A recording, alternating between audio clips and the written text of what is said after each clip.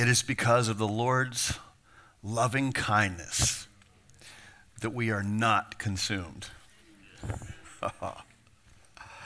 Because his tender compassions never fail.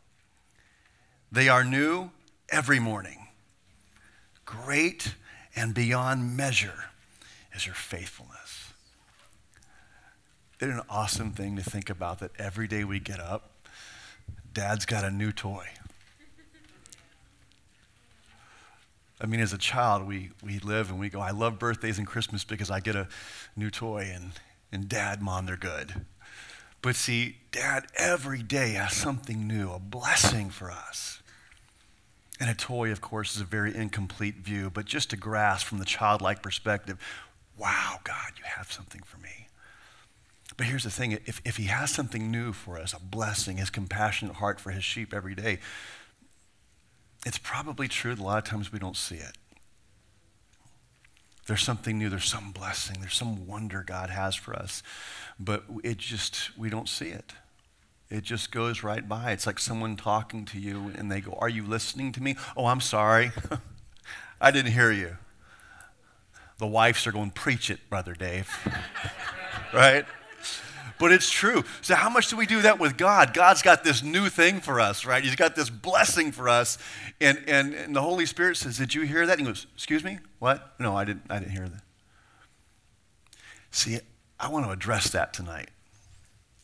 I believe God wants to address that tonight because he doesn't want us missing out on those new mercies. He doesn't want us missing out on that new thing that he's doing. See, I think sometimes we get so caught up in a rut, we just miss out. You ever notice that when you go on vacation, one of the things you usually do is look at the prices of houses? Come on. Right? Because, well, you never know. I mean, honey, this mountain view with the rapids down there is pretty nice. And this is a fraction of our house what the cost is back there in whatever country that is they call that, Florida. Yeah. Right? It's amazing. When we get somewhere, it's like new places inspire new thoughts and new dreams. They just do. You know, we had our pastors meeting this Tuesday, Jacob and Ty and I at Blaze Pizza because they had half off sale. And so it was cool having our pastors meeting, and boy, it was packed. You know, it was beyond capacity, as you can imagine. Half off Blaze Pizza, hello. But we're sitting there, and it's great, and we walk out, and it's a beautiful day, and we're going to go back to the church here to I don't like to call this a church. We're the church. The building reveal, much better. We're about to go back to the building reveal to have continue our meeting, but we're looking around for like a bench or something. It's such a beautiful day is to have our meeting somewhere else. Because it's just something special about new places inspiring new thoughts and new dreams. Why do you think it's when we go to the mission field many times, we're more anxious to and more enlightened to actually maybe lay hands on somebody or see a miracle when we go to the mission field versus when we're at home? It's true. It's because at home we're in our rut. It's the same people, the same building, the same temperature of the air, the same, climate. It's the same. And so we begin to be that hamster on the wheel just doing the same thing. Nothing seems to be new at all. That's usually why we move, because we're sick and tired of the same old. We're caught in a rut. We need something new. It's not new geographical experiences you need. It's new spiritual experiences that you need. That's what really stimulates more than a new house or a new mountain to climb or a new bicycle or a new car or a new boat or new this. And we go after all this new stuff that's going to burn one day versus God, you've got new stuff for me every day. And I'm more busy on the new stuff of the world than the new stuff from heaven. It sounds kind of backwards, doesn't it? You want to know why? It doesn't matter whether you want to know why or not. You're going to hear it. Turn in your Bibles to the book of Matthew. I can give you a little insight to our leadership meeting on Tuesday morning because we covered some of these things. I thought it'd be beneficial for you guys to hear some of it.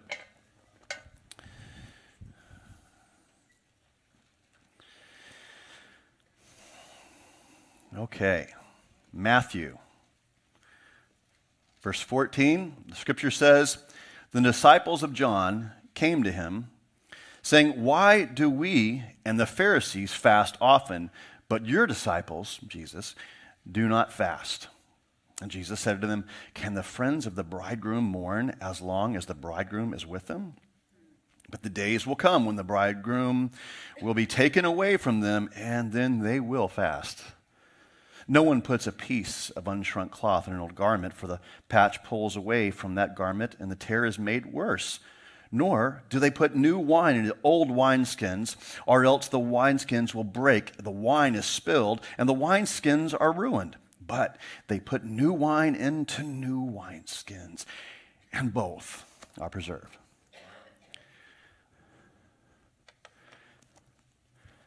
The disciples of John the Baptist are coming to Jesus, and they're saying, "We don't understand why you're not doing things religiously like we're doing. It doesn't make sense." And Jesus, pretty much, he says, there's no reason to fast, to seek my face, because they're seeing my face. They're right here. There's no reason for them to go about that process of pressing in when I'm here. It's like the bridegroom and the bride, we're together right now. But these disciples of John's, as well as the Pharisees, they're more like, they're missing out. Like, it makes no sense. Why would you be in mourning at a wedding? Can you imagine after the resurrection, the disciples that came to ask Jesus that question go, "Here, what a bonehead we were. We're up talking to Jesus about prayer and fasting, and we were right there in the presence of God in the form of a man. Boy, we blew it," right? Have you ever felt that way? Maybe some of you might have left here Sunday morning after other people were just being blown away by God, and you walked away going, I just didn't get it. I hold the whole Holy Spirit thing and I'm pressing in, and I heard about the grieving and the quenching, and maybe that's my problem. Maybe I'm grieving and maybe I'm quenching. Maybe I'm doing both. But I was right in the presence, I guess, of the bridegroom, and I wasn't getting it. Why? Could it be you were trying to put new wine in an old wineskin? Could it be you weren't looking for something new? You see, what they were doing was not bad, praying and fasting. Now, of course, from a theological point of view, it's very clear we're talking about the old approach to God being under the law versus the new work under grace. Okay? We can't not observe that looking at that text, no doubt. But I think there's something else to be applied here. See, God gives us certain ways of doing things, certain experiences that we have. And they were him when it happened. But he didn't want us to cling to the experience. He wants us to cling to him. And there's a big difference. Jesus, I tell you what, he came on the scene and he just did things differently.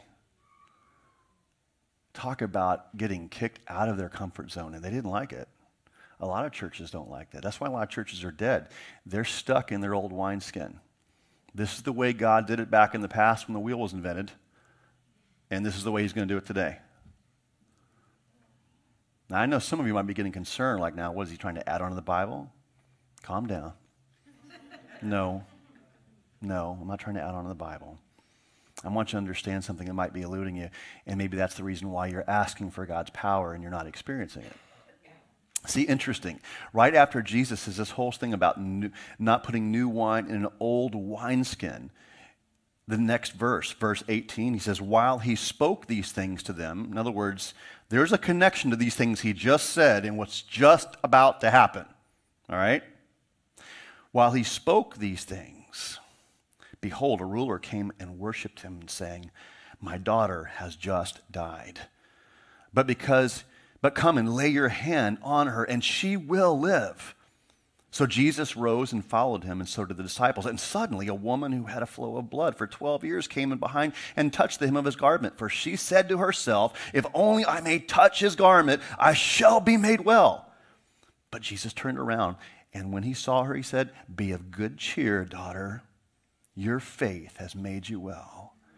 And the woman was made well from that hour. When Jesus came into the ruler's house and saw the flute players and the noisy crowd wailing, he said to them, make room, Boy, that's a sermon right there. Whew. Make room, for the girl is not dead, but sleeping. And they ridiculed Jesus. They're about to eat some humble pie. Here we go. But when the crowd was put outside, we don't need spirit grievers in here. Get outside. He went in and took her by the hand, and the girl arose, and the report of this went out into all the land. This is amazing. This ruler, he was going outside of the box. He was asking Jesus for something that made no sense whatsoever. Right? This was not the religious norms. This wasn't synagogue protocol. This wasn't in the Christian handbook manual. This wasn't in the statement of faith for the church. It wasn't written down. Jesus wants us to come to him for things that make no sense whatsoever. Right? Because that's what children do. They ask for things that make no sense. And Dad says, watch what I'm going to do. The woman, it makes no sense. She's Levitically unclean. She's supposed to walk around and say unclean. She's supposed to be in a tent sitting down somewhere. She's not supposed to be out in a crowd of people, much less going to touch a holy rabbi. Right? That makes no sense whatsoever. But there's some new wine going on in these people's heads. It might not be what the rabbis teach, but I'm being drawn to a relationship and experience with God, his very heart. And I'm being drawn to this. And even though the Pharisees would tell me I'm not allowed to do this, I'm hearing God call me. I know it makes no sense he could raise the dead, but something's telling me that God wants to do something new. Makes no sense I can reach out and touch, but I don't know. I just hear the heart of my Creator calling me to reach out and draw near. And he's going to call me daughter, you see. But what happens is the other people, like John's disciples and some of the other people that were ridiculing Jesus, they were back there stuck in the rut. This is the way it's always been done. This is the way we were taught, so it must be so. They're the kind of people that they're like robots going through the motions spiritually. Some of us are like that. We're going through, okay, we get up, we read our page out of Oswald Chambers, and we have our devotion time, and we say a prayer, and we're on our day, and we have our little ruts that we go through, and we get stuck, right? And there's no real deep expectation or wonder in our expectations of God to move and do something, because we've got God pigeon-toed. We've got him figured out. Right? We have our Bible verses. We know what the Scripture teaches. We know what the Word tells us. Do we really? I don't know about you. I'm on a journey learning that. I don't have it all down. And God's always wanted to do something amazing and blow my mind, just like we want to do with our kids when we bless them at Christmas time. We love to call in our house, we call it the wow gift, right? Like, that came out of left field. My gosh, right?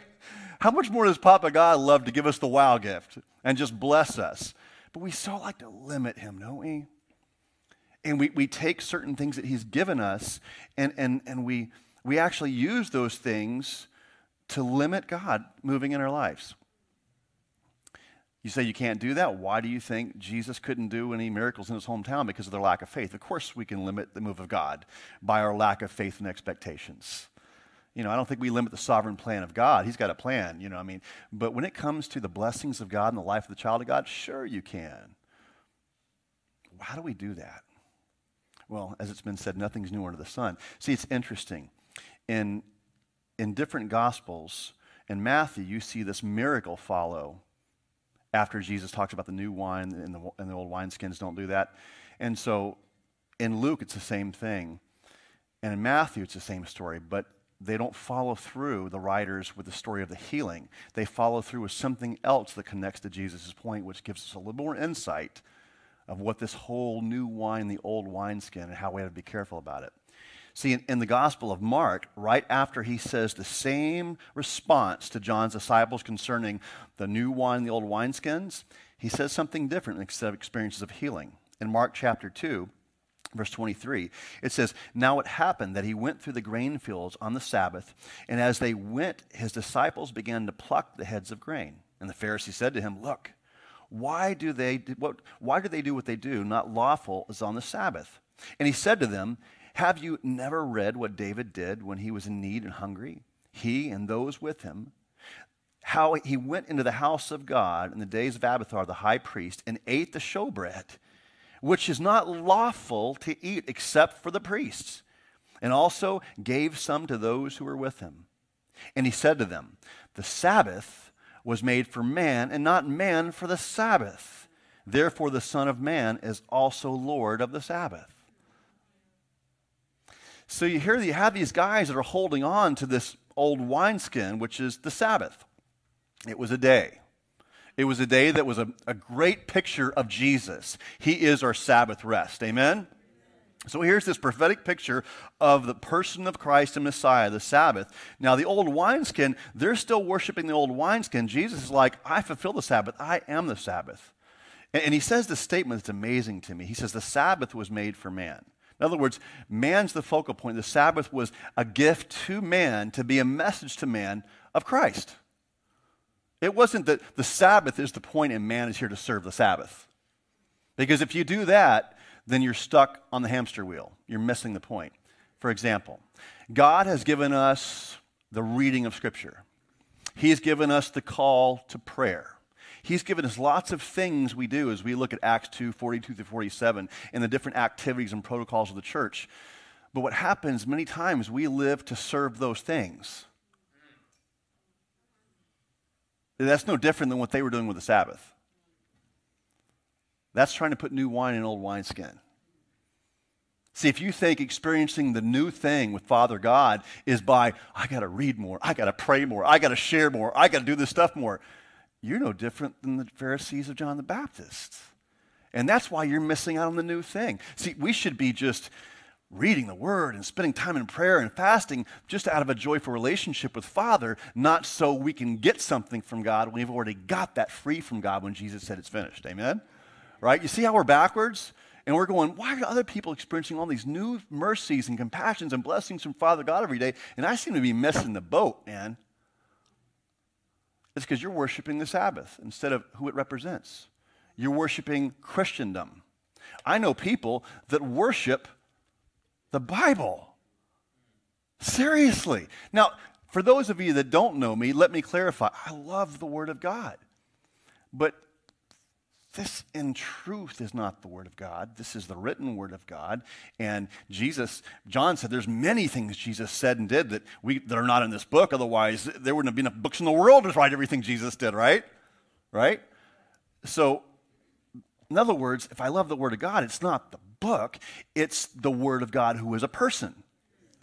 So, we've been given, if you would, the Sabbath, a tool, something that God's given us that's inerrant, it's flawless, it's the Word of God, it's His heart and His mind, no, black and white, man, love it. But I don't worship this book.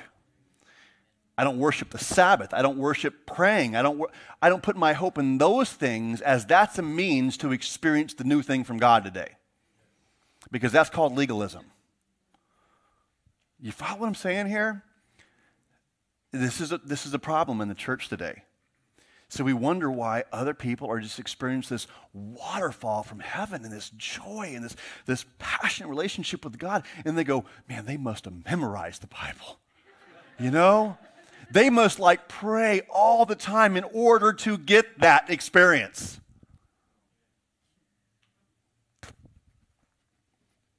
The Sabbath was made for man, not man for the Sabbath. See how we mix the old covenant, new covenant together? We can't do that and expect to experience the outpouring of God.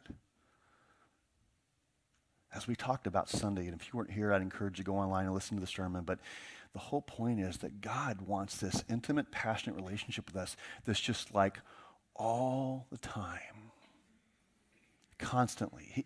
He wants us to where we're on the verge of tears all the time.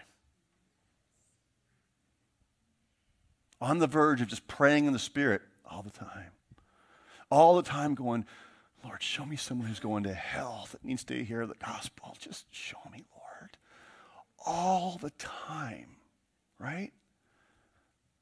That perpetual power, man. It's just always. And each day he has some new insight and blessing and word just to affirm his love for us and his plan for us and his delight in us and his rejoicing over us, man. It's just every day he has this. But some of us are really missing out on this incredible, wonderful journey with Jesus because we're too busy trying to put the new wine, the gospel of Jesus Christ, into the old wineskin, right? Of I have to do in order to get from Dad. We're still doing it. Not only that, but we worship experiences.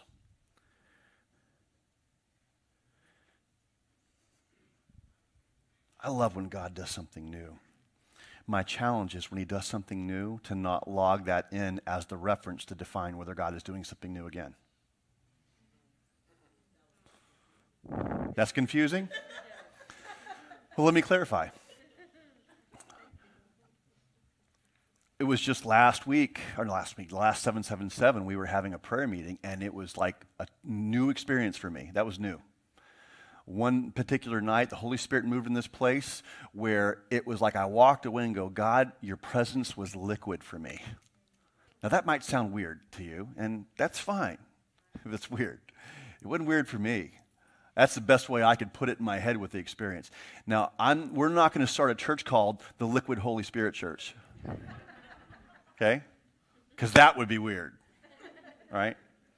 I rejoice in the experience, but I'm not going to now, God, give me a liquid Holy Spirit experience today.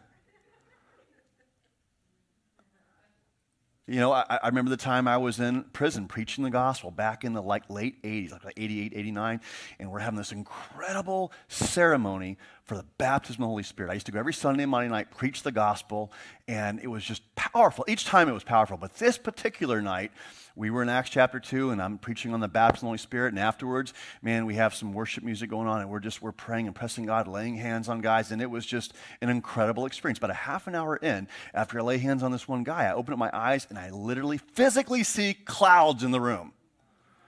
It was, it's never happened again. You know, I mean, it was awesome, but we're not going to be the church of the clouds. Okay? Don't you love how you didn't see disciples walking around with people who have problems with sight go, hey, James, did you get the bucket of mud? We need the mud to slam in people's eyes because that's what Jesus did. Right? See, what happens is we have a certain experience with God, and it's wonderful. It was of God, kind of like the old wineskin or the old covenant, the old commands. They were all wonderful and glorious and of God, and they were a gift from God, but they were to be a procession and a glory to glory, a domino effect, moving us closer and closer to Him and to become like Him, right? But we're not supposed to worship that place or that experience or that tool or that vessel that God used. We're supposed to grow up. Because if we take the thing that God used, see what happened is the old covenant became an idol for the Pharisees. They worshiped the old covenant over God. They worshiped the Sabbath over whom the Sabbath represented.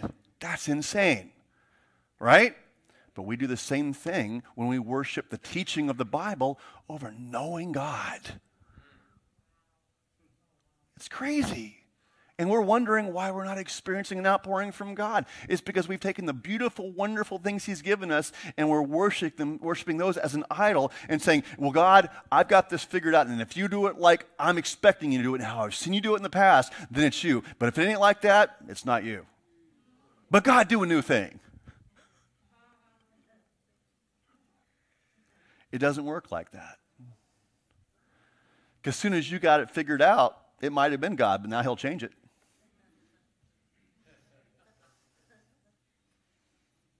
Aren't you so glad we don't have the Ark of the Covenant today?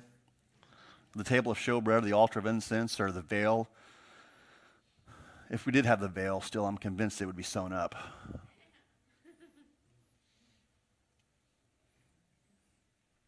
You know, it was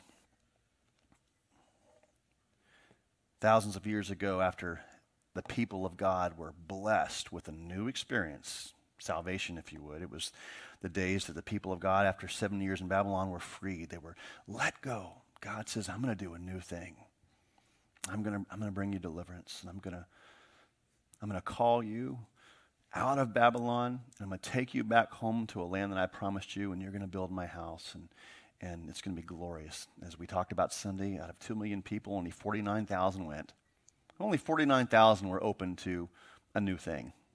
Not many. I think it's the same with the church today. Not many are open to a new thing. But see, out of that 49,000 that were open to a new thing, not all 49,000 were really open to a new thing. So you've got the group of, here's the church, and then you've got this sliver who says, I'm open to a new thing and God doing something. But out of that sliver, there's a small remnant that are really open to it. Out of that sliver, out of that 49K, you've got the ones that are saying we're open, but they're quenching the Holy Spirit, and that's why nothing's happening. All right? See, they were delivered from Babylon to go do this work of the Lord, and Ezra says something amazing in chapter 3. It says, when the builders laid the foundation of the temple of the Lord, the priests stood in their apparel with trumpets, and Levites and the sons of Asaph with cymbals to praise the Lord according to the ordinance of David, king of Israel. And they sang responsively, praising and giving thanks to the Lord, for he is good, and his mercy endures forever towards Israel. Then all the people shouted with a great shout when they praised the Lord, because the foundation of the house of the Lord was laid. But many of the priests and Levites and heads of the fathers' houses, old men, who had seen the first temple, wept with a loud voice with the foundation of the temple was laid before their eyes. Yet many shouted aloud for joy, so that the people could not discern the voice of the shout of joy from the noise of weeping of the people. For the people shouted with a loud shout, and the sound was heard far off. Here you've got this group of the 49,000. You've got a group of people that are the young bucks, and they're going, wow, God, you're doing something incredible. This is amazing, and we're in your presence, we're worshiping. But there was another group of people that their minds are going, yeah, it's great, but I can't help but weep when I compare this, what you're doing, God, to what you did with Solomon's temple. Because back in the day, that was amazing, God, what you did. And I'm still living back there in the old wineskin. I'm still going, that was awesome, God. What were they doing? They were worshiping a building that ended up being destroyed by Nebuchadnezzar, right? They're worshiping a building, man, instead of who the building represented. That's what's going on in the church today.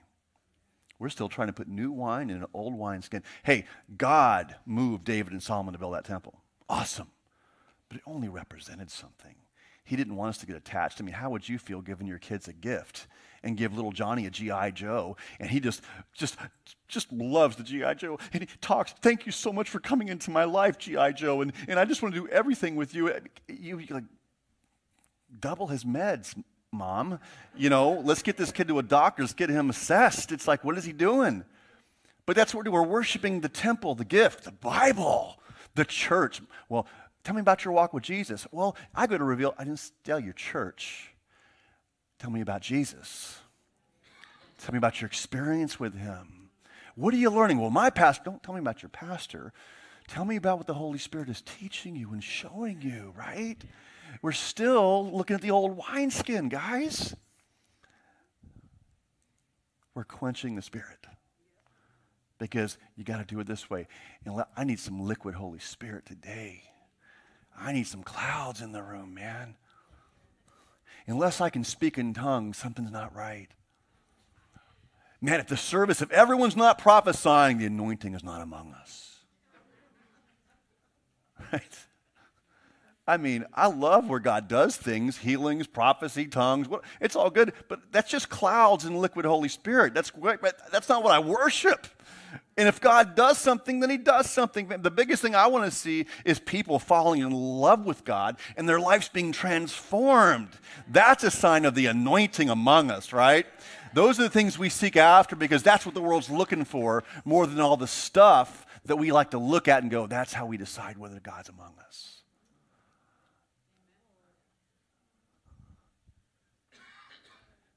200 years. 200 years before Israel was freed from Babylon, Isaiah had something to say concerning God's ways and God's people. Isaiah 43, he said, "Do not remember the former things, nor consider the things of old. Behold," look down deep, right? Look below the surface. "I will do a new thing. Now it shall spring forth. Shall you not know it?" Another version, "Don't you perceive it? I will even make a road in the wilderness and rivers in the desert." That doesn't make any sense, does it? "The beast of the field will honor me." That doesn't make much sense. "The jackals and the ostriches, unclean birds. Because I will give waters in the wilderness and rivers in the desert to give drink to my people, my chosen." See, the Lord says, hey, in the future, it's a couple hundred years from now, but don't sit there and get all in love and worshiping the past and the things of God instead of God himself, because I'm going to do some stuff that makes no human sense to you, okay? I mean, isn't that what that, it's like, I love that when people went to ask Jesus for things, they didn't ask for things that made sense. They asked for things that made no sense whatsoever, right? God's going, man, I can take an unclean bird like an ostrich and I can come and be one of my people, right? We got some serious ostriches and jackals in this room, right? Unclean birds. But God says, I can take an unclean bird and I can make it something beautiful. It's really crazy. It's like a road in the wilderness or a river in the desert. It sounds like the opposite of reality, but my economy is very different than yours.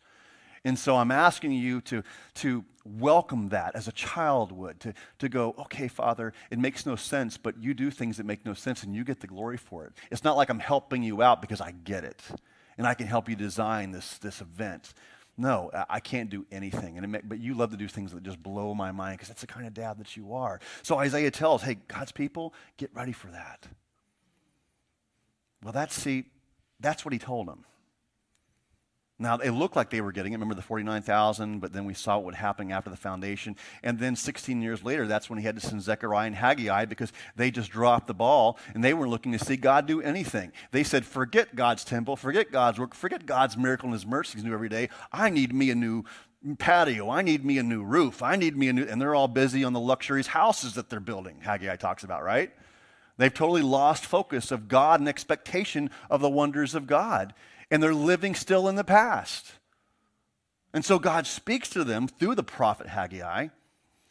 Haggai chapter 2, say to Zerubbabel, the governor, right, son of Shealtiel, governor of Judah, and to Joshua, son of Jehozadak, the high priest, and to the remnant of God's people there in the land. Does anyone remember this house, the temple, in its former splendor? So he's referring to Solomon's temple. Remember the old people in Ezra 3, 16 years earlier, when they were busy? What happened is that whole buzzkill that took place at that ceremony quenched the Holy Spirit. The people of God just lost focus of the kingdom and the hand of God moving, and they went on their own lives. That's what took place.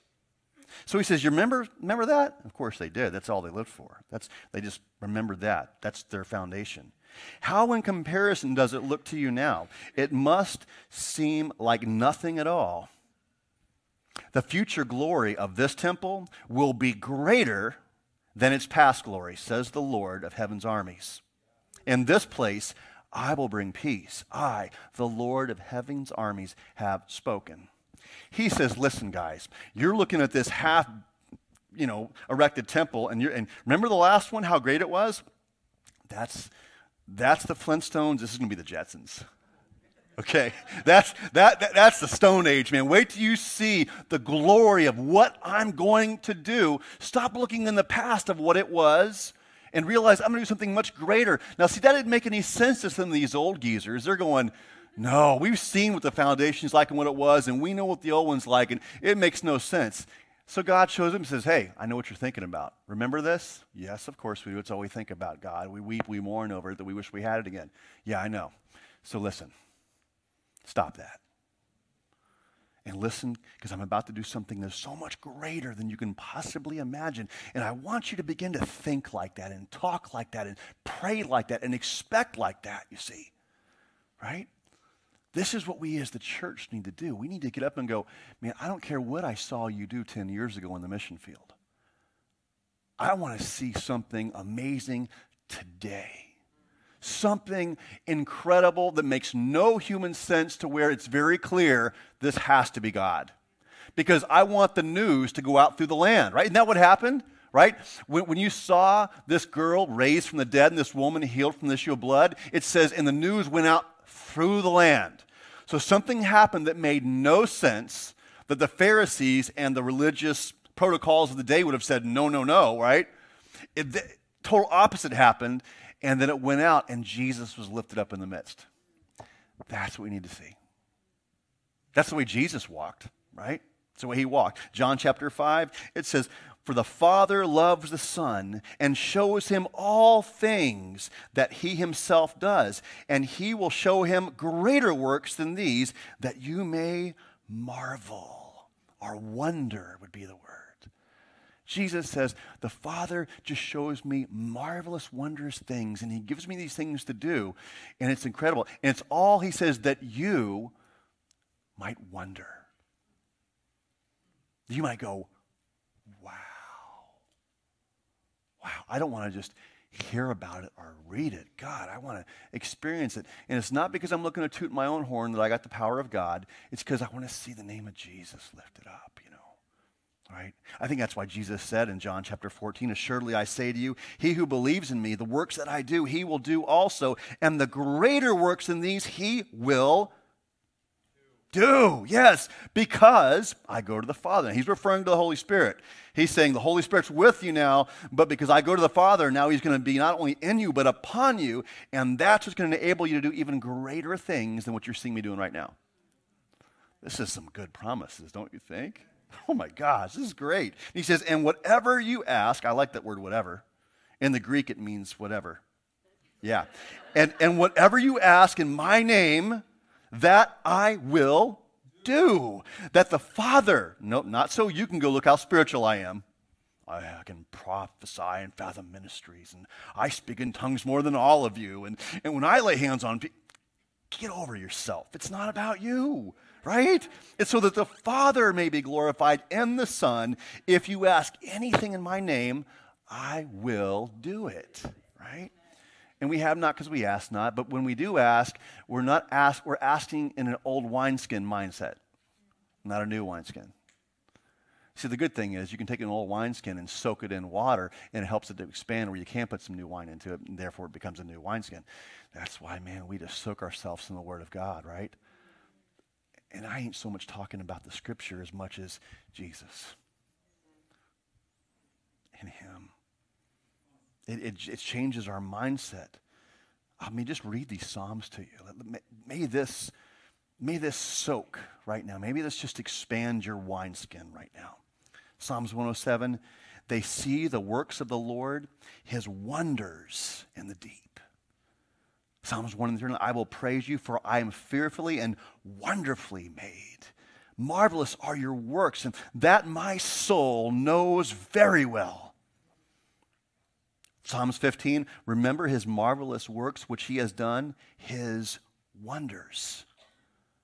In Psalms 72, blessed be the Lord God, the God of Israel, who only does wondrous things. Only does wondrous things. See, he's looking to do things that make no sense, that bring this awe, right? And you guys have heard me use the illustration so many times, but it always just kind of goes to my head. The first time my parents took me in California, whether it was this place called Knott's Berry Farm. It was like maybe some of you Californians might know what that is. It's like a Disney World. And I'm looking at these rides. I don't know what hydraulics are. I don't even know what electricity is. I'm just going, so Dumbo really does fly. Oh my gosh. It's just this wonder of just like, wow, God, it makes no sense to me. It makes no sense that I can get on this roller coaster and it's going to just do this and even go upside down and I'm not going to die.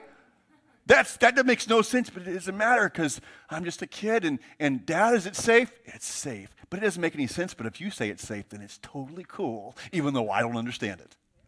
That's wonder, you see. And we're lacking that wonder when we talk to Dad because we're stuck in an old wineskin and we try to pigeon-toe God with our intellect and our experiences, you see.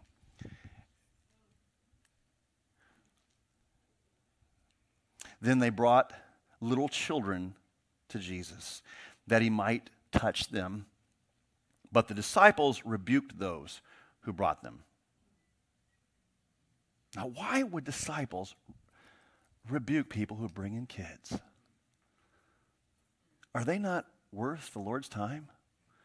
Is it just not part of his day timer? Are they just not important enough? See, the disciples were looking at these kids and they weren't realizing they really needed to stop being like they were being and be more like these kids, right? But we have a tendency to have the childlike mind and we look at that and go, that's just not worth their time. We're grown up. And we become confident in our own abilities, in our own intellect, in our own reasoning, in our own resources. And that's not the kind of faith that God's looking for to see the new thing that he's doing. But they're not looking at that. They're not thinking that way. When Jesus saw this, he was greatly displeased. So Jesus isn't happy here. He said, let the little children come to me. So here Jesus isn't happy, and he's talking while he's not happy. I've always pictured, oh, let the little children come to me. You know, that's not how it looks. Man, he's not happy because they're not perceiving what's going on here. And they're pushing down the very element that God uses to connect our faith with his wondrous hand moving. They're not getting it. Let the little children come to me and do not forbid them, for of such is the kingdom of God. Surely I say to you, whoever does not receive the kingdom of God as a little child will by no means enter it. And he took them up in his arms, laid his hands on them, and blessed them. Oh, that's so beautiful. Man, how do we experience the new thing? This is what's like God just impressing upon me, like, Dave, I want you to be open to whatever I want to do. Whenever I want to do it, however I want to do it. I want you to expect the unexpectable. And how does that, it seems like it doesn't even make sense, right? I mean, like, for example, do you expect God just to, like, show up in your house one day and blow your mind with his presence? Or do you go, well, no, that's when we're at Reveal? You know, is that what you expect? If you're going to be like just the Spirit of God poured out upon you, well, I need to be anointed with oil. I need the elders to lay hands on me. Well, that's not the way it worked with me, I'll tell you that. Do you walk around just going, God, I'm just open? I mean, and whatever he's going to do, it'll never contradict what's in the written word. I want to be clear on that. Okay? When I'm about a new thing, I'm not talking about new philosophy and new doctrine. Okay? For some of you, so you don't start your own cult tomorrow. Let me clarify that. Okay? It's gonna line up with what's in Genesis to Revelation. Otherwise, you're listening to a different spirit. Okay? But there's so much in there that we're not experiencing, you see. And it's because we're not expecting the unexpectable. Like we're going to ask God, I'm expecting you to give me your peace today in the midst of this craziness that's going on. And I know you're going to do it. I don't know how. What if he wants to do it through someone you just don't like and they want to speak a word to you? Well, God wouldn't speak through them. Really? That what you think? Well, what if God wanted to speak to you listening to a hymn? I like the new stuff. What if it's in him he wants to speak to you through and minister to you? Are you open to that? Or are you going, well, that's just not my style? What if it's Christian rap music? All right? I know some of you old farts in here. All right? You just go, man, I don't like, did he say fart in church? Sunday was snot, today's fart. Yeah. Anyway, but it's like, really, we go, well, that's just not my style. It's not about your style. It's not about your comfort zone. It's about just going, God, I just want a new thing. I just want you to speak to me. I want you to touch me. I want you to empower me. I want to be able just to be wide open, that I walk into a 7-Eleven and I see somebody with oxygen masks on and they can't breathe, and you want me just to go lay hands on them and just pray over them and do something amazing. And if that's what you want to do, God, okay, right? But we just go, well, I'm in the old wineskin, that was done in the Bible. That's done through people who are really spiritual. Now, what that's done through ostriches and jackals. That's who God moves through, right on? I mean, when you start looking at it like that, you go, well, Dave, that means we're all qualified to have a river in a desert. We're all qualified to have a highway in the wilderness in our lives. We're all qualified because God's just good and his mercies are new every day and he's wanting to do something new all the time. So I need to get out of my old wineskin and what I'm comfortable with, what I intellectually understand, and go, I just want to have a childlike faith before you. So I start off like this. God, forgive me for my ignorance and my arrogance. I'm sorry. I'm open to whatever you want to do. And where I'm not open, help me to be more open. Now, when you do pray that, brace yourself, because you never know what God's going to do to help you answering your prayer, right? But he will. He'll do something, and he'll mold you and shape you and do things. And in the midst of it, it might be a 911 that you just feel like you're going to die. But then 5 years later, you look back and going, God, thank you for destroying me, that you might rebuild me and do something amazing where I have a childlike faith. Because I can tell you, for me, if I go back to between say 95, 96, 97, in those years of my life, I look back and I go, what a Pharisee. What, Mr. Attempt to be a theologian and understand this Greek and Hebrew word, and I got my Greek 101 book, and I'm doing all this stuff, and I'm just like, what a fool. What a fool. And it wasn't that anybody could tell me anything, so God just destroyed me completely and started making something different. Now I'm 50 and I feel like a child. I really do. I got to tell you, I feel like a child today because I'm like, every time I come and talk to you guys, I go, Lord, I don't know what to say to them. I don't know.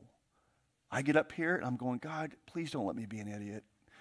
You just talk to them. Pastor Ty was praying over me before I came out. He's like, God, just for your name's sake, speak through Dave tonight to bless your people. I was like, amen. God, you got to do this because I just can't. And then when you pray it, you go, and you will. And you will. Because, good fathers know to have good gifts. Evil fathers get good gifts on earth. So how much better gifts does a heavenly father give to his kids? So I'm asking this thing, and it's for your glory. It's for your people. It's for your kingdom. And so the word spreads around the land. So I know you're going to answer this prayer.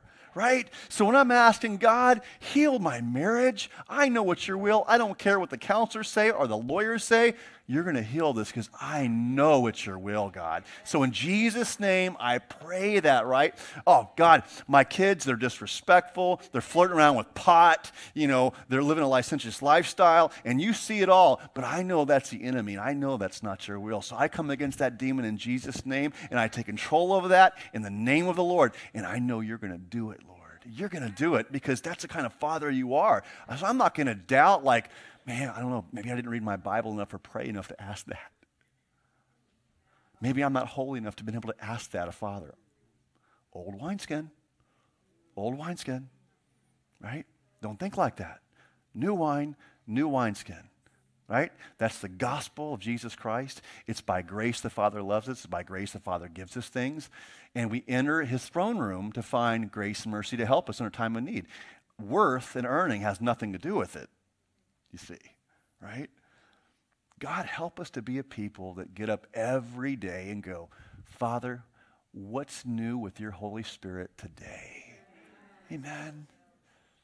Hey, let's pray.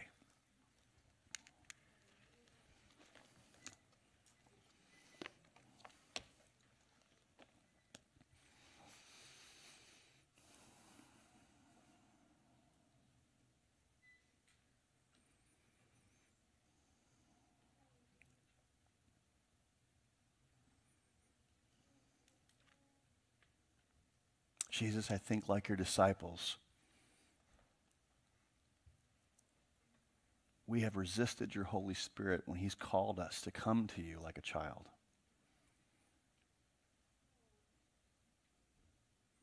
So, Lord, as your word tells us, we humble ourselves before you tonight. And we confess to you, Lord, that you're able to do anything. Nothing is too difficult for you, God. Where we've doubted you, Lord, we renounce that tonight in the name of Jesus. Where we've tried to put you in a box and limit you with our doubts, we call that down tonight in the name of Jesus. We hand over our heart and our mind, our thoughts, our motives to you, God, to touch and empower us to think as a child, to worship and wonder, God, to pray and wonder, knowing that your works, they're only wondrous. So, God, we want to believe beyond what we can understand. We want to believe beyond what makes sense to us, and we want to believe beyond what's comfortable for us. So we recognize, God, we can't make this happen, so we surrender that work to you, God, to do tonight. So we welcome you, Holy Spirit, to search our hearts tonight, to search our minds. May you probe every motive, every thought.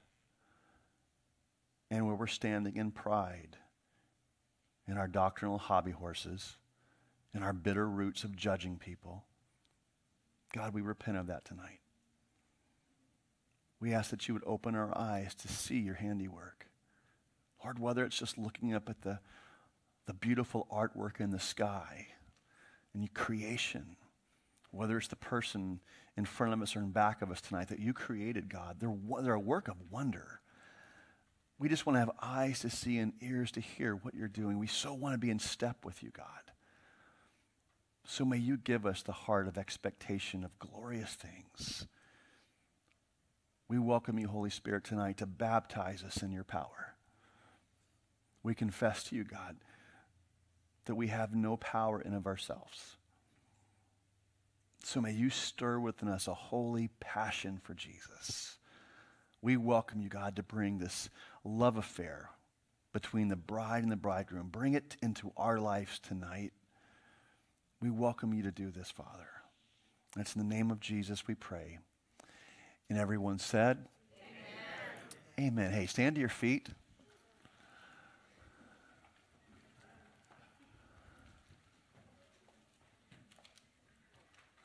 Guys, I want to ask that when you hear messages like this and challenges like this, to do something with it. And this is what I mean. Instead of going back into the world or even going home tonight, just turning the radio on, keep it off. Talk to the Father. Talk to him. Listen to him, right? Say, God, now I've heard the call and the challenge. Now give me my marching orders. Speak to me. Tell me what you want me to pray. Because I know if you tell me to pray it and I ask it in your name, it's going to happen. So tell me to pray for something that makes no sense whatsoever. Because I want my faith to grow and I want it to be childlike. And so help me to grow in this. I don't want to just hear a teaching like this and go, oh, that's a good word, or it's not a good word, whatever, and just walk away and then do nothing with it. Because then we're just like the majority of the church today. And that's sad. But if we'll take something like this and we'll go, that was the appetizer. The main course is getting in my prayer closet tonight or early tomorrow morning. I'm setting my clock an hour early and I'm getting up and I'm doing business with Father God. And I'm going to welcome him to do something in me. Man, can you imagine if just a third of the church would take the word that serious and welcome the Holy Spirit in their lives and their lives on that level? Oh my gosh, what would happen? Father, may you help us at Reveal Fellowship to take your word that serious and to take you at your word and receive your promises with faith. In Jesus' name, and everyone said, Amen. Amen. God bless you, family.